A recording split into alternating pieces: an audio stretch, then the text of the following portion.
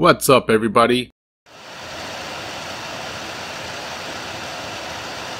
What you just heard was my laptop's fans going crazy, and this is while the laptop is idling. I can't even record my voiceovers for my videos like this. Yeah, that's not normal. In this video, I will show you how I took care of this issue. This is a 10-year-old Acer V3771G laptop, and I don't remember the last time that I cleaned the fans and changed the thermal paste on the CPU, so let's do that. Every laptop will have a different way to access the CPU cooler. This laptop pretty much requires me to tear it down. We go from this to this.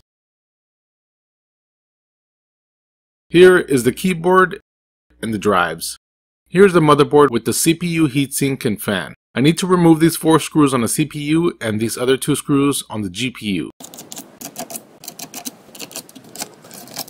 Then disconnect the power cable to the fan. I need to clean off the old thermal paste on the CPU and GPU as well as the old thermal paste on the copper heatsink. But before I do that, I'm going to dust off the fan. There is tape connecting the fan to the copper heatsink. I remove it to get access.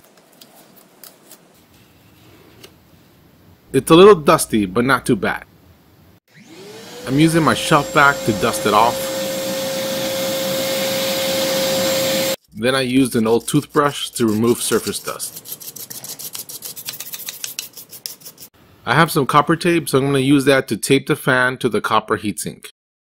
I'm spraying that dry thermal paste with my eyeglass cleaner.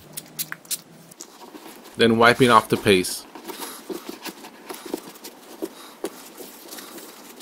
Same for the CPU and GPU chips. I'm also scraping off some of the old paste on the sides of the GPU. Now I'm cleaning all those surfaces with alcohol using a Q-tip.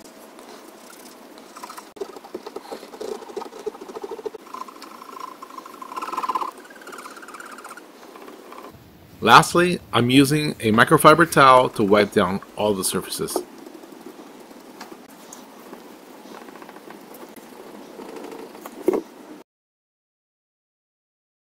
The thermal paste that I'm going to use is the GELID Extreme because that's what I have. I'm going to use the dot method of applying the thermal paste. If you want to spread your thermal paste manually with a little spatula, you go right ahead and do that. You don't have to do this next part, but I like to make sure that the heatsink is making contact with the thermal paste. It was hard for me to get the heatsink to make contact with the paste on the GPU side because it needs to be screwed in. I screwed it in, and now I'm checking it for contact. Everything looks good. I'm tightening down the screws on the GPU. For the CPU, I'm going to tighten the screws in a crisscross pattern. I reassembled the laptop. Here's the before. Here's the after. In addition to the decrease in fan noise, there is also a noticeable performance improvement.